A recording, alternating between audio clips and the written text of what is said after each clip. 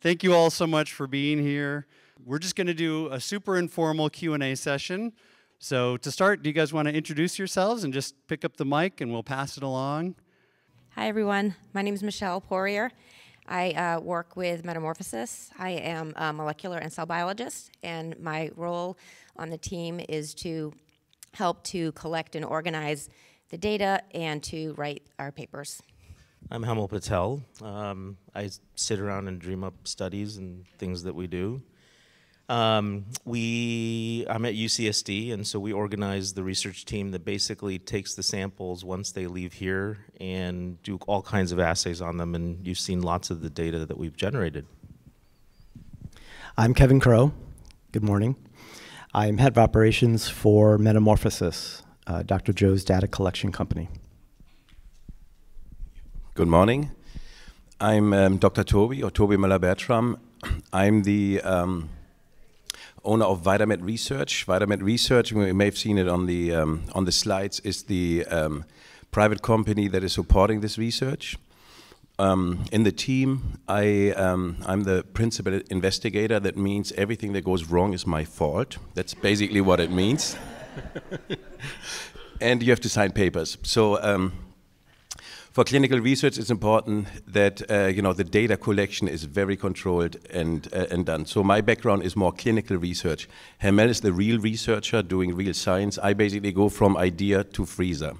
That's kind of so when we have an idea, we want to run a study, then okay, how do we collect the data? How's the form? How does the form have to look like where we want to collect the information? How do we set everything up? It's a lot of more boring background things, but being a German, I like my papers and I'm like everything signed and every box checked, so it works out really well. My name is Dr. Hillary Hamilton, and I am the Director of Donor Relations with InnerScience. And we're so happy that you guys are all here this morning with us to do this Q&A. Is there anyone in the room that wants to ask a question?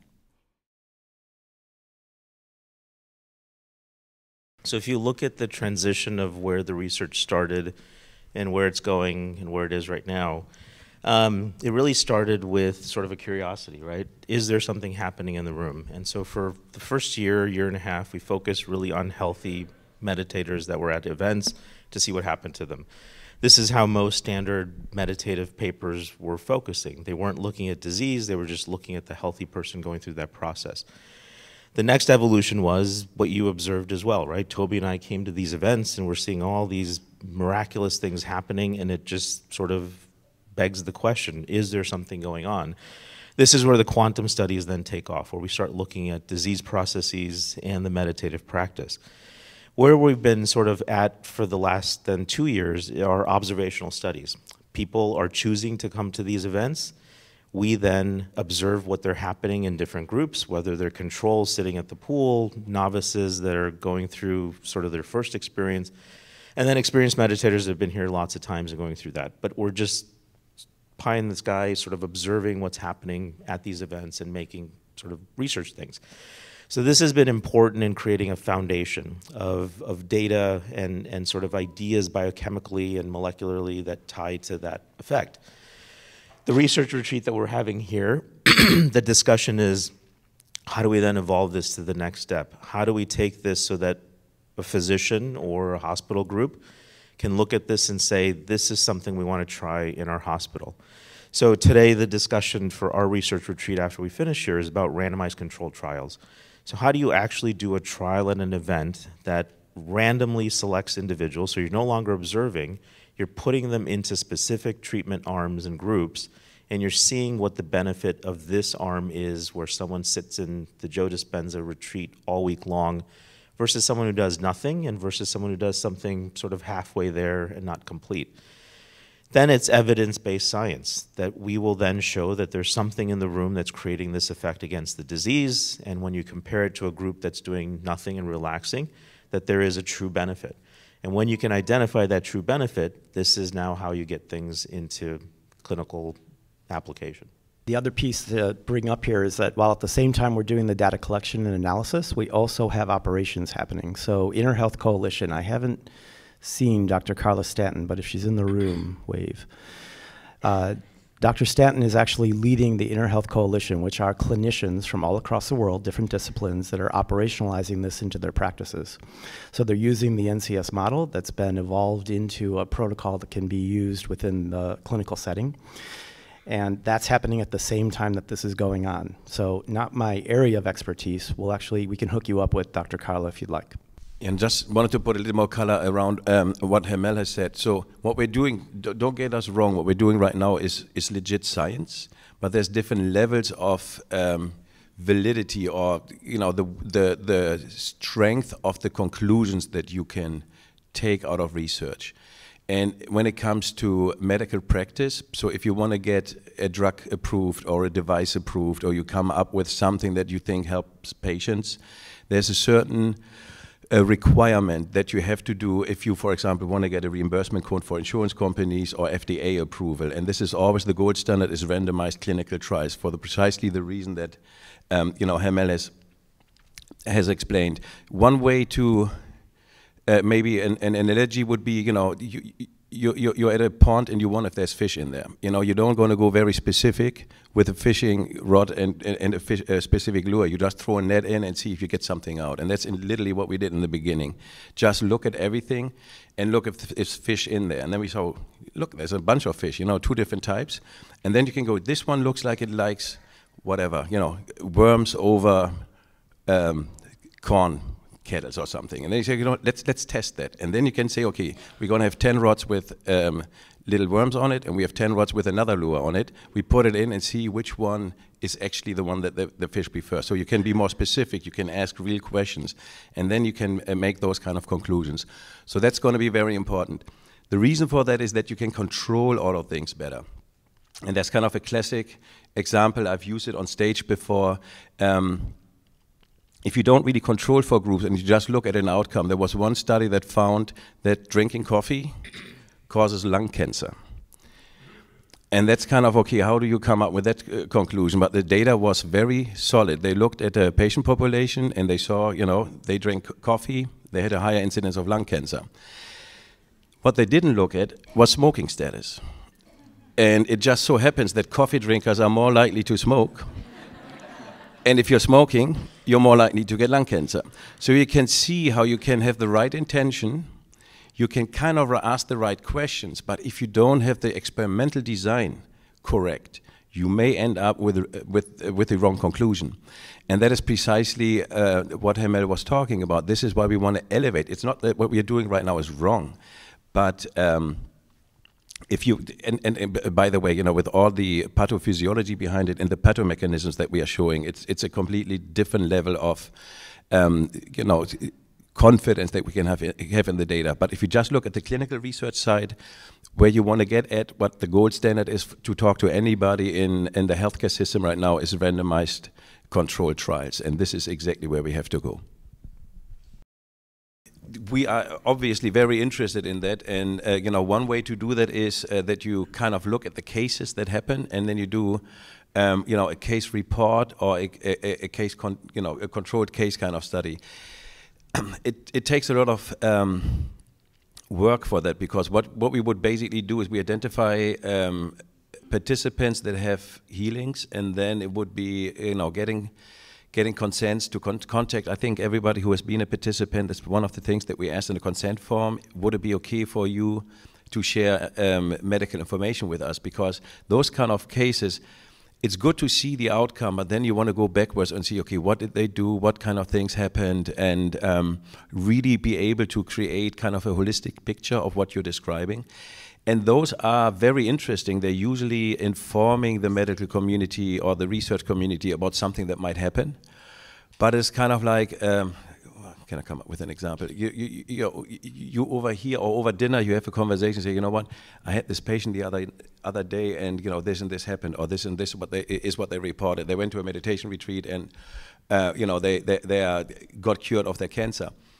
It's nice to report that. It's nice to make other people think. And it's kind of what we call hypothesis generating. You're kind of contemplating, I wonder if something's going on. And if there's something going on, how would I look for that? And then it helps you to inform, to design research studies. it is kind of the lowest level of confidence because you're just describing something that you observe. So it's an observational study, and again, you can't extrapolate that or apply that to the general population. But it's still something we're very interested in, and it's something that those kind of cases, often inspire people, knowing that if the abnormal can happen, it can instill hope, it can instill, buy-in, it can really help people. So it's something that we are very interested in. It's just that we haven't put a lot of resources in, but we're on the process, I think, Michelle. We are carrying out studies specific to cancer with Coherence, Dr. Joe's official healing group. And in addition to collecting surveys, which are very subjective, we are collecting microbiome samples. We're collecting cheek swab samples, and in an upcoming study, we will be collecting blood samples. So we can correlate changes in the biological markers with the survey data, and people send us their lab results as well. So this is pretty exciting. It'll just give us a lot more information about what's going on biologically with these people that have spontaneous healings. I think the next level sort of that we would need to get to is to have their complete story, right? And you need to know where in that story they're getting these healings and they're attending these events. And this then requires access to all of their medical records, which we have the ability to do. With AI, you can actually go and mine it with learning programs, language learning program kinds of things. Lots of our faculty at UCSD are doing these sorts of things, but it is a massive amount of data then. You basically have to build their story and figure out how this healing is then impacting at that particular juncture in their health progress, right? So it's a lot of samples that you would need to create an effect like that. Thousands of people you'd have to look at versus 10 or 15 in a study. I think that's kind of two levels that I see there. One would just be the physical translation of the findings that we have, and that should be fairly straightforward, I guess. I think so. Yeah, and we can probably make it available. So for the research paper, that's a public paper that can be downloaded and translated. What we've noticed is you have to be kind of a scientist to read a paper, right? There's parts of it that it's written very well, and you can if you can read English or translate it, the words make sense. But they have to make sense to a scientist, and this is what we had to do to get it published. And so if you have never read a graphic or a figure, it takes a lot of mental energy. When I first started doing this, it would take 3-4 hours to pour through a paper and how they did this and that to really understand what they're doing. Now I can pick up a paper in 10 minutes, I can get through it and get the general idea of what they did correct and incorrect and make my critical sort of judgments on it. It takes a lot of skill to do that. The public generally doesn't have that skill set or the attention span to do that. I learned of an acronym recently, TLDR. I'm like, what the hell is that? Too long, didn't read.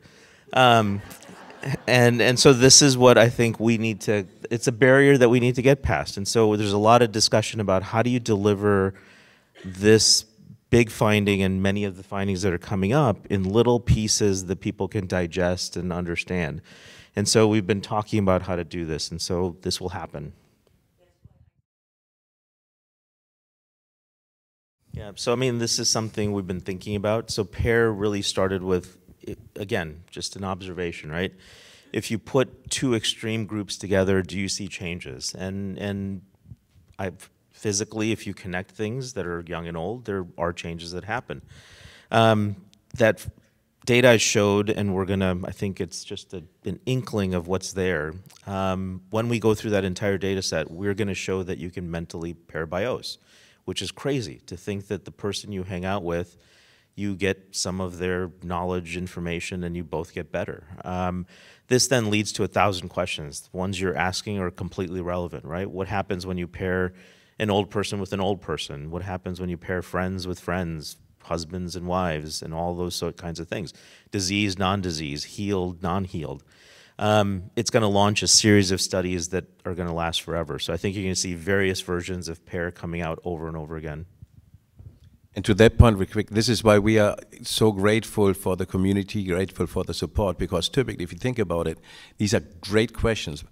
But if you're just in the general world out there, you would be a university-based researchers trying to find a subject that is doing the intervention, that has exactly the characteristic that you described and is willing to participate in a research study, and you're going to be able to enroll them and get, this is why one of the main reasons why research is so expensive. When we talked about the randomized controlled trials, RTCs, typically they cost, well, if you go from idea to drug, it's about $2.5 billion if you were to do it as a company to develop something. And the vast majority of the cost is for patient recruitment and actually doing the trial. Just as an example, I'm part of NIH Research Network, so the National Institute of Health, and the last study that I participated in, they were hoping that I could recruit 0.8 patients per month. So not even one, because it is so typically so difficult to get those. And this is the norm. This is, we just had this conversation yesterday. The first time we posted an email to see if somebody's interested in participating in research, we kind of randomly checked, I think 2 hours later, and we had over 700 people that wanted to participate in a study where we needed 20. It's kind of you're looking at that as somebody in research. This doesn't happen. And the other thing, I use the analogy of a small pond. We wanted to fish, look for fish. We're not standing in front of a pond, we're standing in front of the ocean. I mean, we have so much to pull from.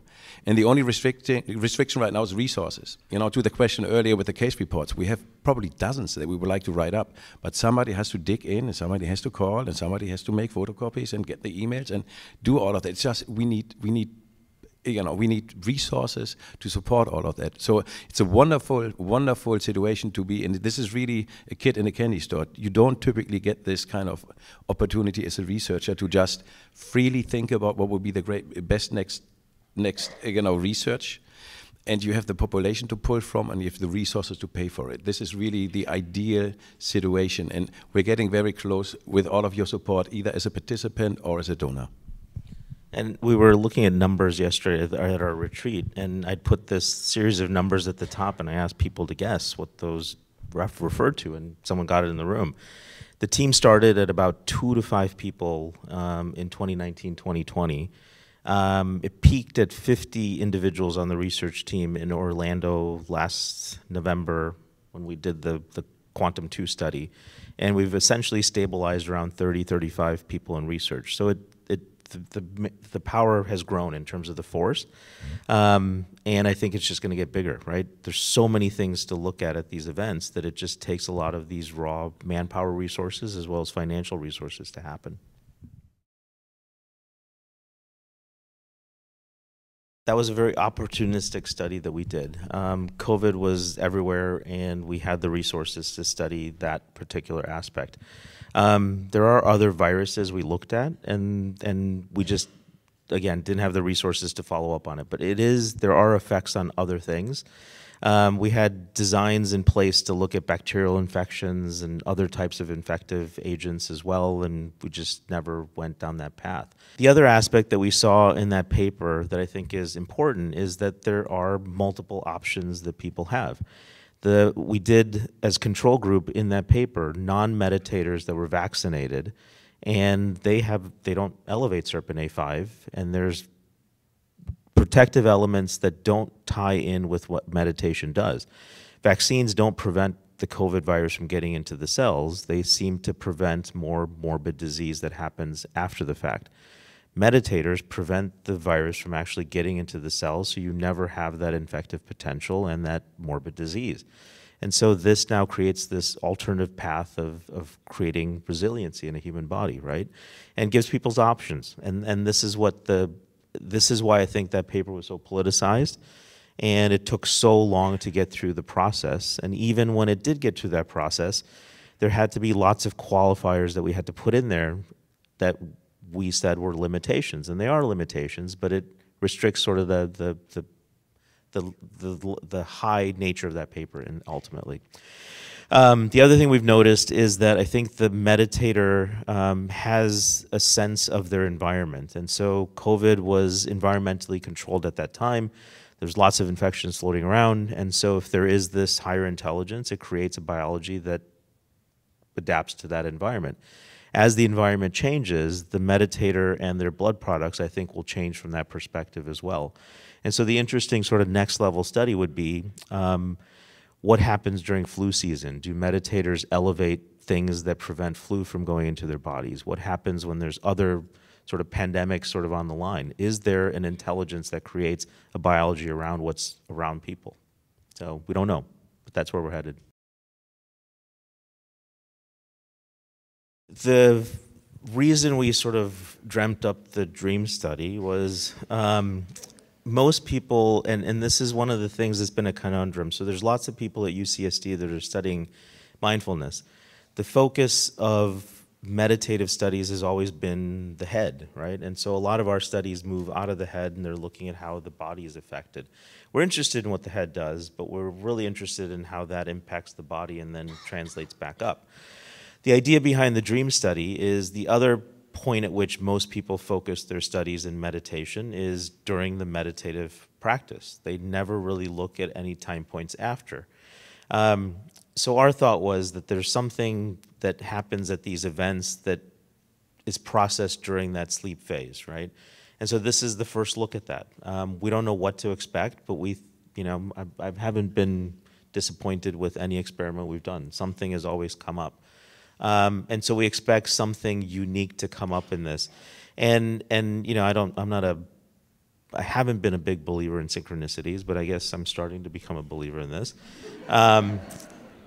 We had designed this study, put it into place, and there's lots of sleep labs and things on campus that we'd interacted with. And when InnerScience made the announcement that UCSD was going to get these resources, I had lots of emails come in, and one of the emails was from someone who's at the Schwartz Center for Computational Biology, Neuroscience at UCSD, and she's a sleep specialist and she studies EEGs, and she wanted to collaborate on some other breath studies and things, but now we have an expert that looks at sleep in an EEG profile, and I couldn't have dreamt that up. I mean, it's crazy.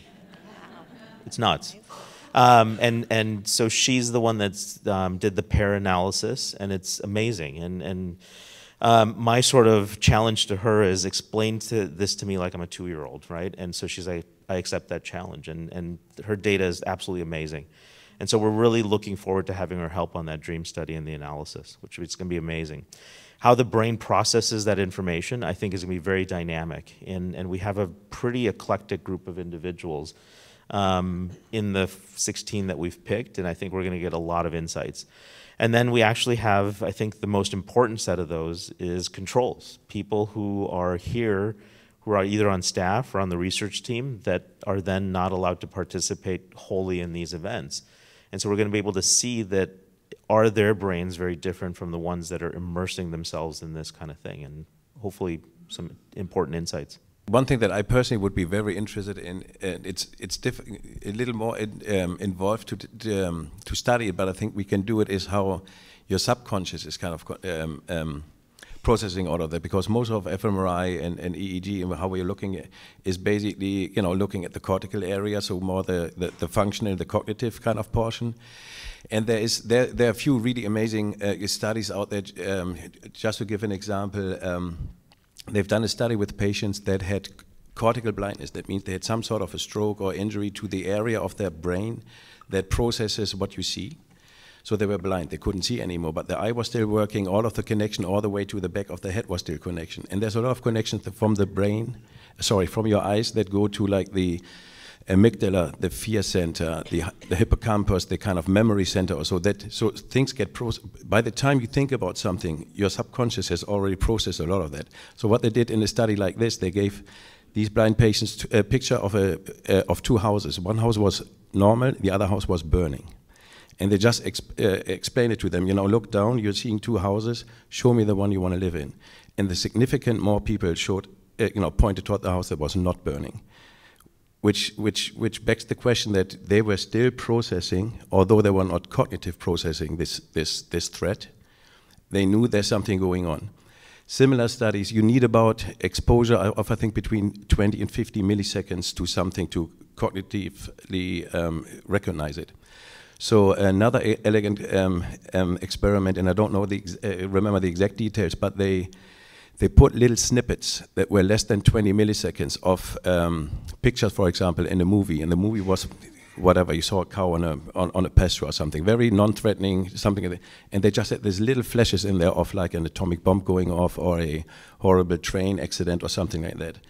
But so short that you cognitively didn't recognize that. And then they ask, of course you control that. Somebody, some people saw the movie with it, some people saw the movie without it. And then they looked at, first they asked them, how the experience was, and everybody said it was fine, nice, easy movie, just nothing happened. But the group that also had these little subconscious clues in there had a significant increase in activity in the amygdala, release of stress hormones and things like that. Point being is that everything affects you, your subconscious, particularly the things that you're not cognitively processing. And this is precisely what Joe is playing with, where he's trying to imprint the subconscious, get you right to the point where you hear something, but you don't really think about it, but you expose your subconscious on it. And that is something, would be very interesting for, for our group to kind of look at, and how can we kind of measure more directly the impact of the meditation on the, limbic system, subconscious, so to speak. The data in the twin study suggests that there's a protein response that's pro-inflammatory in certain respects, but the gene response is the opposite. And so there is this negative feedback loop that started, right? And so the other thing that the twin study revealed is that there is, at the beginning of the event, the twins look similar. There's a time point genetically and cytokine-wise and other things that they completely diverge. And we think that this is information gathering, right? So your systems start to shut down and do other things to start taking in more information. And then by the end of the retreat, they contract again. They look more and more similar. And so I think a huge component of this immune response is in that information gathering phase. The proteomic data we have from way back, from the Orlando-Denver study, suggests that novice meditators appear to have these dramatic increases in IgG fragments, which would suggest that there's this heightened immune sort of information gathering kind of thing. So what I think is happening at these events that may explain that is you're turning back your immune system to then start gathering more information from your environment. And the response to a lot of people is they get a little bit sick, and that sickness sort of resolves dramatically, but there's a lot of information that the body then gains from that, and then ultimately allows longer adaptations. So that's the sort of our current rudimentary understanding of it, but we think that there may be important other implications to T cell, B cell, other immune cell functionality. And we were just talking the other day as a side conversation that we need to start measuring those populations on site, and so there's movement in place to start doing that. So just to go along with that theme, what we found in our preliminary work with the Garmin data is that there's actually a drop in heart rate variability during the event. And then after the week-long is over, it starts to creep back up. So we believe that the meditations are actually causing a sympathetic arousal, so kind of a stress, a good stress, which then has to get integrated into the body after and leads to improvements. The other aspect is I think we were at the youth group and they were asking about growing limbs and other things back, which is a good question. So there are organisms that are able to do that, like salamanders, certain frogs and other things. And if you look at why they're able to do that, it's regulated by their immune system. They have a very rudimentary immune system that allows for those cells to then basically find and grow. The adaptive advantage that humans had when they created that immune system that was really complicated is you lose that ability to regenerate, because there's so much information that's gained there that you have to basically prevent toxins and other things from coming in, but then that prevents adaptation in other ways. If you sort of imagine what's happening, if we're becoming more neonatal in terms of how our immune system is sort of progressing, then there is this ability to capture more information. But then there's also this innate adaptive ability that's enhanced as well. There are crazy studies done on certain organisms that you can cut pieces of their heart off and it'll regenerate. Neonatal animals have this rudimentary immune system. If you cut a piece of heart off of a neonatal animal, it regenerates. If you cut a piece of a heart of an adult animal, they basically bleed out, right? And so there is this concept of what's happening. So based on that premise, I think the adaptive potential that the human gains by going through the 7-day event is really this turning back the clock to a more youthful immune system that allows for all of these adaptations. The problem then is you're more prone to other things that the environment's going to expose you to. We're assuming it's going to be a 3D answer, and the rest, we'll see what happens. But if we look at how Meta moves in, with Meta, I think, if I heard you correctly, the timelines to kind of publication and then timelines to potential governmental impact or those, those kind of things. I think when it comes to the timelines, what we decided to do, and I like the foundation that Hamel used, we are really pouring a very, very big and strong foundation right now. Typically, you could run with one idea. We could have taken what we found and probably slice it into 3, 4, 5 different little papers, and then you kind of put them out there and have your moment, and then you fade.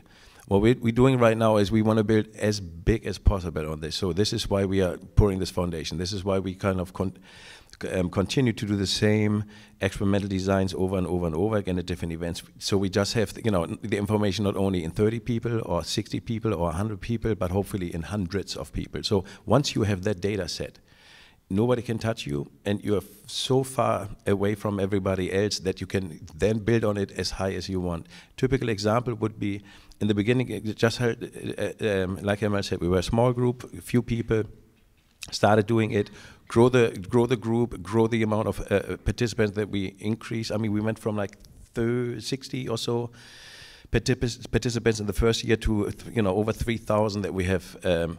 Next year, we're hoping to get some data in Basel when Joe's there, where he's doing a progressive in front of 10,000 people. I mean, just think about the magnitude of what we could capture.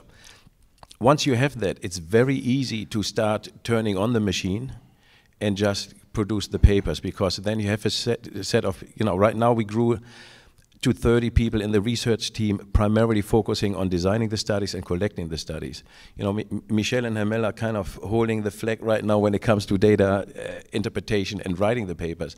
Michelle, hopefully one of these days, hopefully in the near future, is going to have like dozens of people working with her, helping her writing paper after paper after paper. Because once you have this big library, you can do that. So again, it depends on resources, but I wouldn't be surprised if we're going to have something, where we have like multiple paper, maybe even, a dozen or so a year coming out on a regular base, hopefully in the next year or two, that we just kind of build up this group that's just going to be able to do that. When it comes to government adaptation, I think this is something that really is also, difficult to predict. It's basically the bigger the herd, the faster the solution. One way where you've seen it, for example, being in the medical field, interoperability of different example, but interoperability of different healthcare software system was very difficult. Everybody was very protective. You can't touch my data and you can't look into something. Then COVID happened, and the government said, we got to solve this, and just made it mandatory for everybody to, just told them from now on, you got to open to everybody that wants to talk to you, kind of thing. So those kind of things could happen. There could be, a sense of urgency that's going to make things faster. Otherwise, I think we are talking, before, so if I'm a doctor and I can prescribe meditation instead of medication and get reimbursed by that, by an insurance company, possible. You need the data that we talked about, you need randomized control trials, you need to lobby, you need all of that. It's probably, you're definitely talking in years, maybe even decades, unless something happens. And we've seen it, something happens, stuff gets unpredictable. It is in the works. So a good opportunity to introduce a little bit more about Metamorphosis. We'll have a webpage soon. We're actually introducing Metamorphosis that has been around for a couple of years. Dr. Joe created the company to be able to house all the data, to collect all the data from all the research, whether it's at an event or outside an event. And Michelle referenced the remote coherence healing, so that data is collected as well. Part of what we're looking at doing in the course of this next year, potentially even in the next few months, is bring up a website that will allow people to see a lot of what's going on behind the scenes from an operational perspective, including the events that we plan to do research at and what those studies are. So you can begin to have some thoughts around, I want to participate in this study or that study at any particular event. It'll include opportunities for us to be able to become our own self-scientist. So whether you're in a study or under the umbrella of research, to be able to collect data on yourself and have that data so that you can then look at what your own progress is within the work. All of this is in the works right now. We'll make sure this community in particular gets information around that as soon as it's ready to be distributed. But you're getting a heads up now, a little sneak peek into what's going to happen in the near future, where you have the opportunity to be your own self-scientist and participate in the research studies that are happening at the events or outside of the events as well. This is something that you could start experimenting with. And this is why I think presenting at the events really gives you a glimpse into how our studies are designed, what kind of questions we're thinking about, and how you can start thinking about those questions for yourself as well. And there will be resources in place to actualize a lot of these things. A lot of the assays that we've been doing, there's plans in place to make various versions of those available for people to start thinking about on their own. One of the big questions we've had, and we've tried to address this, and I think some future studies are planning this, is our data collection and sample collection really starts and begins at an event. And you get lots of surveys when you leave, but again, it's tied to your self-reported aspects. We're not really collecting biological data once you leave. Some of the new systems we have that are coming into place will allow us to get and capture data once you're gone. This becomes really important because then we can start tracking how long the effect is of a week-long event. We can start tracking what are other things you're doing that may be adding to that protective healing kinds of things that you're doing. And we can maybe even start predicting when you need to come to an event if you don't have a wife like mine that says 3 months is sort of your it, right? There'll be actual biological markers that say maybe it's time to go and re-up on this, right? And so we're moving in that direction to give you as much feedback, biofeedback as we can from all of the things that we're generating data-wise. And this is one of the missions, I think, of all of the data generation, that ultimately when we create this large database, it has to come back to the community in some way.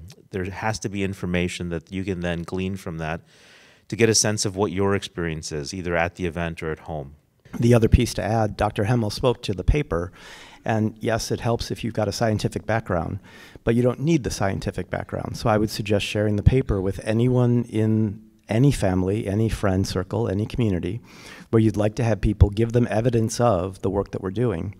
Because even without a background, you can still glean information from that paper, and physicians in particular may find the information very, very helpful. And there'll be more papers coming, right? So hopefully as that evidence builds, there'll be a stack of papers you could approach people with. And under proof, you'll actually, down the page a little bit, you'll have access to the presentation that was done in Vienna that introduced the paper, and it's about a 24-minute video that talks about the key points of the paper, 4 in particular, and then a link to the paper itself that you can go in further. So the IRB that Toby is the PI of has the ability to get access to your medical records. We've not engaged in that arm yet because, again, like you need an army of physicians that could do that. As AI and other systems progress, we may not have to do that, right? You can basically go in and do smart language processing to just pull out information. There are a couple of our faculty that are doing that, and I think we need to have a conversation with them to get access, right? And then you can start building, like you said, their past story, their current story, and where they're headed in the future, and I think that's going to be very important to do. The other piece to add, and I referenced it previously, InnerHealth Coalition, the physicians that are there, one of Dr. Joe's objectives is to be able to have those physicians involved in case studies. So the information that comes in through the Stories of Transformation, we've completely revised the Story of Transformation process for gathering that information in the front end. There's a QR code available. If you use that QR code and upload information about your particular situation, including any medical records that you give us the ability to look at, then between research and InnerHealth Coalition, we'll find the right avenue to be able to start exploring that. So that can even be the beginning of that process is available today. No, so that's a good question. So we've started thinking about this. There are groups on campus that do mindfulness-based programs, and we're trying to get access to blood from them to do the same things we're doing with the Joe data set. There's a breathing study that I'm involved in on campus, and so it'll be looking at medical students that go through breath work to see what happens with that.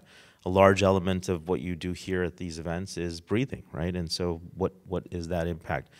There's a yoga center on campus as well, so we think that we'll have access to those populations and sample sets from that.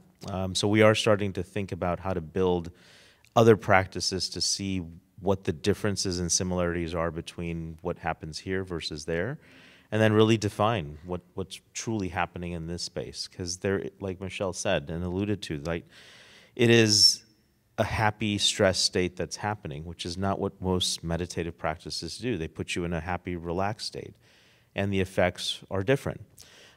We think that this happy stress state really leads to more chronic changes than the happy, relaxed state, and these kinds of data would allow us to sort all of that out.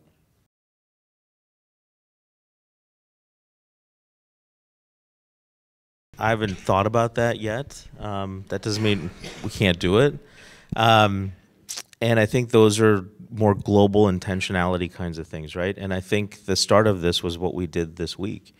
This Walk for the World, I think, is the way to do this. If you're going to make a mega change that impacts the whole planet, that's the level of involvement and engagement you're going to need, times probably 50, 60, right? And I think that's when you're going to see that effect. And I think there's some preliminary data from your healing studies with the cells that shows that there is definitely an impact of intention on cellular physiology.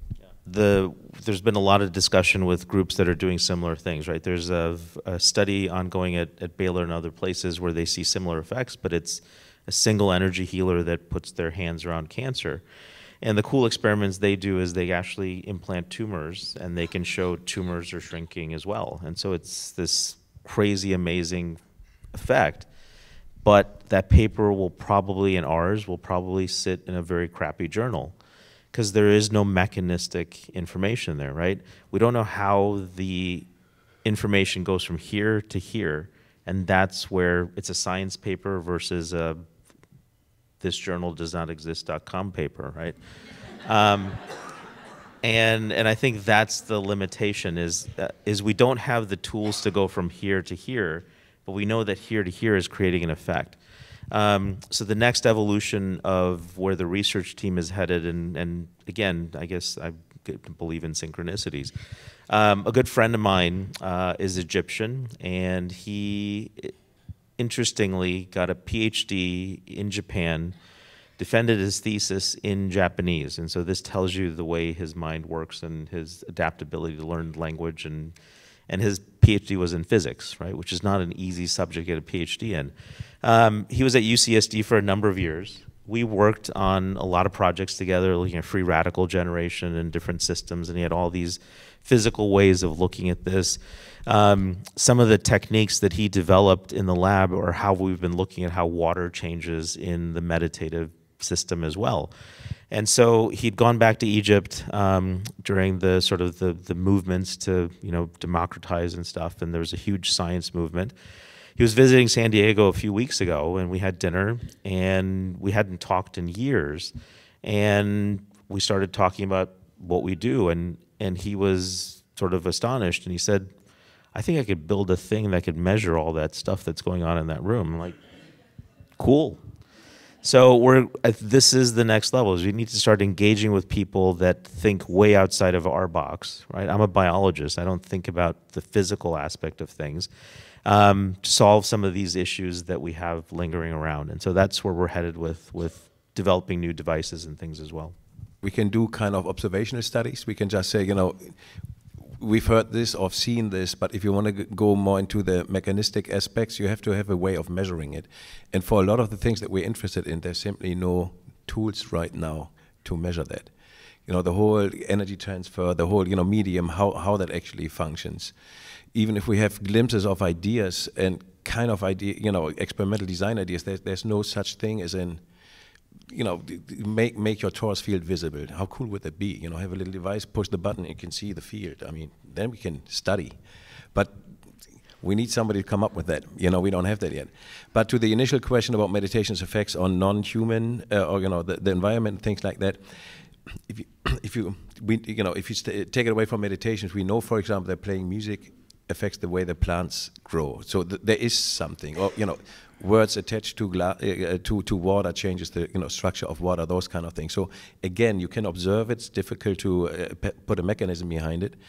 And you're always going to be facing, rightfully so, I think, criticism or, what if you haven't really proved anything unless you really can design the studies that you need to prove it. And the reason why we don't do that right now is we simply don't have the tools. That's where I think the flip videos come in. I've had lots of people come up to us saying that it's amazing to have this record of someone's evolution, right? And they actually go back and watch their old videos and they can't recognize who they were from who they are now. Having these large video libraries that have the language, the facial features, and the sound, I think is going to get at some of these questions. We have been thinking about a lot of psychologists and psychiatrists are in this work, and we've talked about developing a survey instrument to look at personality. I think personality, one of the things that Joe talks about is you're a new person at the end of the week. We haven't really quantified that, right? I mean, we've seen it in sort of anecdotal expression kinds of things. People say crazy things to me, like I look younger and less round, which is great. I don't see it, but that's fine. But there is no quantifiable way of looking at this stuff, and this is where we need to head. And I think these flip videos, and Jeff's here from Oklahoma, who's really in the language processing aspect, and his background is looking at how educational systems show transformation in individuals as they go through that system. And applying those kinds of algorithms to what happens in these rooms are going to give us lots of information about ways to track change and transformation. It's sort of scary to look at the database because there's so many videos.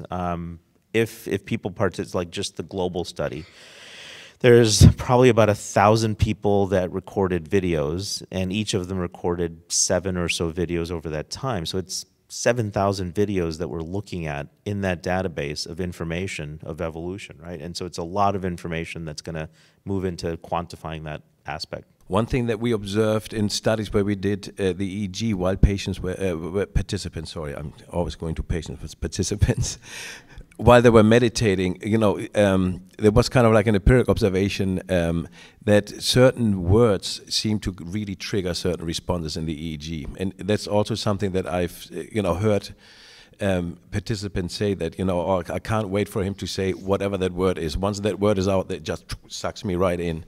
And I think the power of words is really something that would be interesting to dissect further.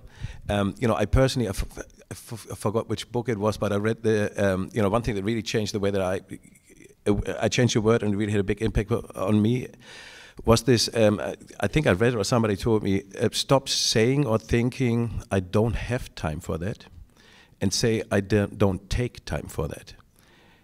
It just, mind-blowing how that changed how I approach things. And you're a lot more honest, having to tell somebody, sorry, I didn't take time to do that for you, makes you think different about it, and you're more honest to yourself. So there's a clear value in being very precise in words and really thinking about them, or kind of what their impact is for the individual.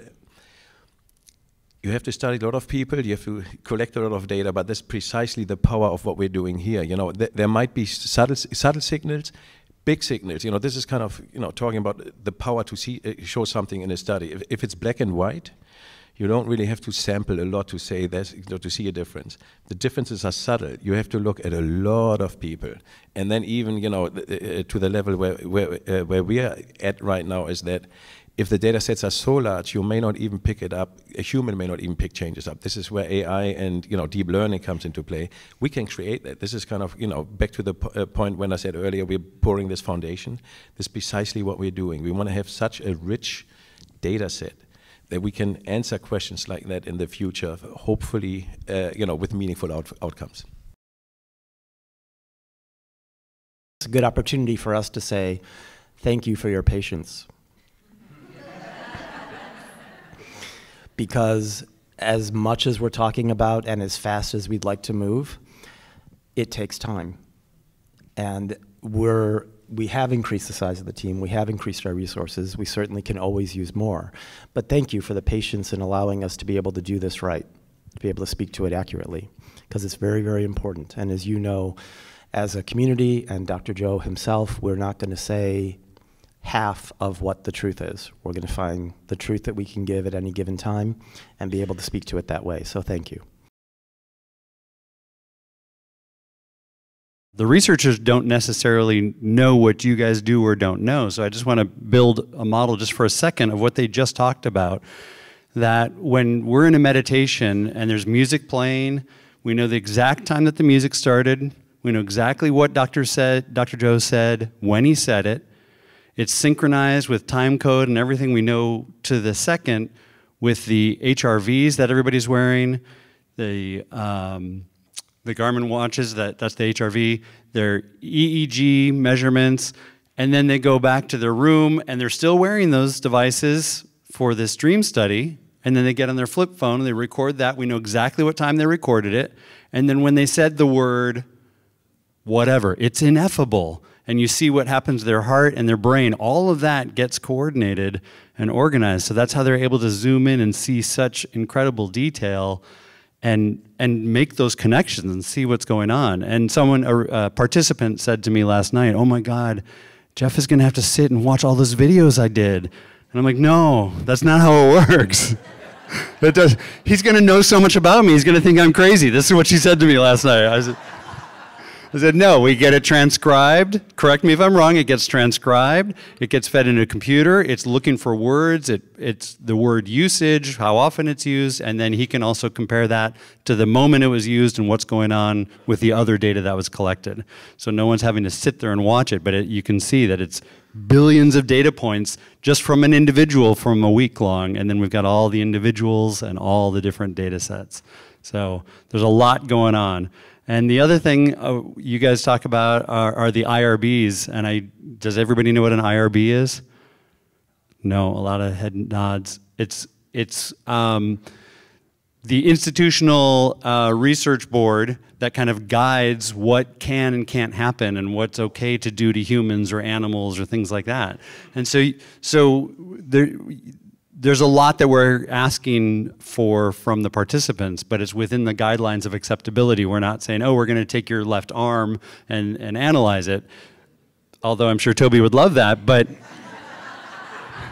he'll take as much as he can get. But they're the ones that are going to say, hey, this is how far you can go or not go.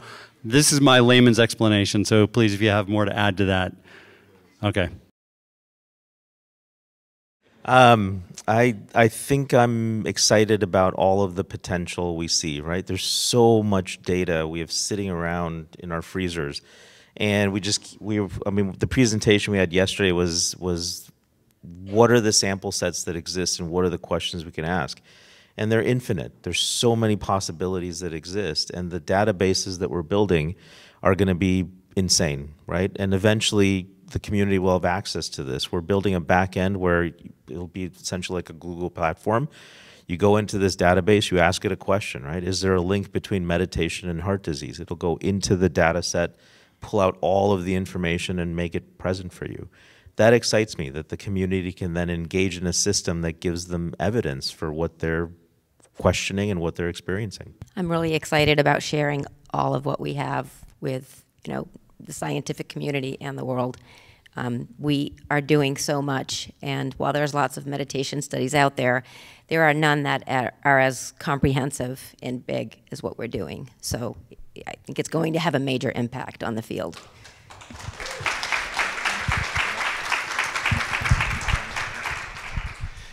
What my dream really is the opportunity to build the meditation research institute that is going to be recognized as kind of the gold standard. And I'm not saying that because any one of us wants to become famous or those kind of things, but it's amazing. notice when Hamel said that UCSD announced that there's going to be funding coming to him to do meditation research, all of a sudden there's people coming wanting to collaborate, because I think, you know, those kind of questions are really interesting to pretty much anybody who's doing research. And it's very difficult. Most people you can't communicate with. You know, it's kind of like one of these ha-ha-ha ideas, and it's kind of like something you talk about, you know, over a cocktail at dinner. It's not what you talk about in a you know, journal club or those kind of things necessarily. And second, even if you have an idea and you want to do it, there's really no go-to place. There's no kind of, you know, expert or foundational resource right now that is where you would go to if you want to do meditation research. And I really believe that Dr. Joe has the ability to create that. And there's many things that have to come together. You know, the finances, you know, you have to be endorsed. You have to have some kind of a donor that can start something beautiful like this. And we are well on the way to do that. You need an institution that supports that. We have that at UCSD. Is really amazing. We met with the chairman of the anesthesia department. Is not only allowing this to happen, she's excited for this to happen. She wants us to study patients, providers, and participants in research. So there's a lot of things that come together. Then you have somebody like Dr. Joe who really wants research. You know, we had this conversation yesterday at dinner. One thing that I think we don't really point out, but I'm going to do it at this point. When we talk to Joe about, you know, bringing a different level of scientific rigor to what he's doing, just put yourself in his shoes. And I'm going to be, you know, of course, this is not him talking, that's me talking. If you came up with a formula or a thing that makes sense, you see people change, you make good money with it, you have people that buy the idea, you have a few books out based, you know, that kind of build your study. The last thing you do is somebody messing with your story. I mean, think about it. This is his livelihood. This is what he built in his. This is his reputation, career, everything. And you know, somebody coming alongside, they get, you know, I would like to look under your hood. Most people would say, you know what, I'm good. The car's driving nice. You know, I like it. You don't have to check my engines. All good. You know, I let you know. That's not what he said. He literally said, you know what? If the data shows something different, I will change my story. We're all learning. I want to teach to the best ability of my knowledge. And if my knowledge expands, my story will adapt. It's just the way it is. This is the moment where I said, I'm going to work with that guy, because that is a scientist talking. That is not a businessman talking. This is not a guy, don't touch my reputation talking. That's somebody who's seeking the truth. And that has to come to that too. So we have all of that coming together. We have the resources coming. We have an established Ivy League institution wants to support that. And we have somebody who's leading the research, Dr. Joe, who's really interested in finding stuff out. And I think if you combine that, we can create this gold standard for meditation research that people will globally go to. And it's the snowball effect. All you need is, you know, a little bit of snow in a long hill. If we just start doing that, once you've established it, more people come. And then the more people come, the more other people know about it. And at one point, everybody wants to be, you know, playing with the cool kids. It's kind of like if everybody is going to UCSD, to the whatever, Dr. Joe Meditation Research Center, you want to be part of that too. And it becomes a self-fulfilling prophecy. And then you just, you know, you're this magnet that creates all of the interested people that are excited about it to come together. And then, you know, with all of these collaborations, I mean, if you know, things that we want to study, if we had to do a search and try to find people convinced to come on board and then find the resources to pay for them, it would be Meta trying to move Meta. You know, it's a lot of time, a lot of resources they have to move. Right now, literally things are coming to us. And I think if we just focus on building that as a bigger magnet, it's going to be a way how we can change the world.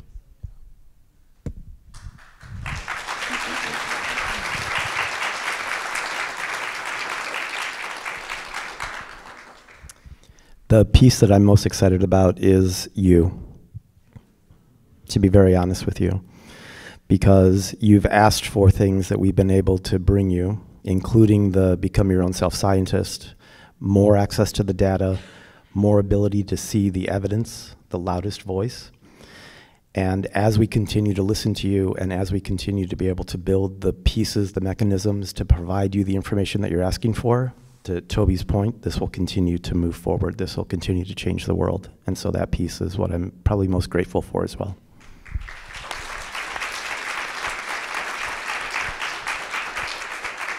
What I'm most looking forward to is looking back on all of this. Looking back on what we did, and that we did it, and we changed the world. Because this is what's going to happen. We're going to change the world with healthcare and make it true health care. It's been sick care for too long. So I love you guys so much, and I appreciate you, and you know, you're just making so much magic happen, and it's so nice to see. Thank you.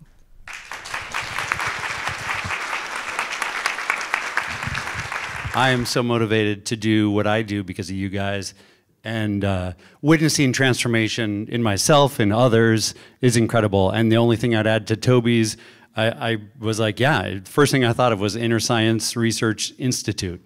And we'll add Dr. Joe's name on that too, but why not? Like the $10 million contribution donation to UC San Diego felt really big last year.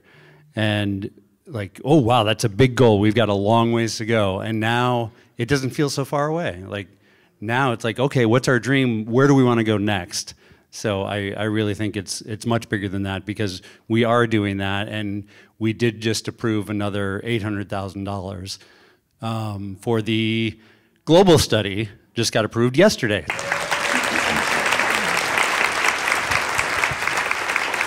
The global study is now moving forward, hopefully at a more rapid pace, because Dr. Hemmel is able to outsource some of that analysis and get it done faster, so that Michelle and the team can write the papers and deliver it to you guys and just have more information to prove the transformation.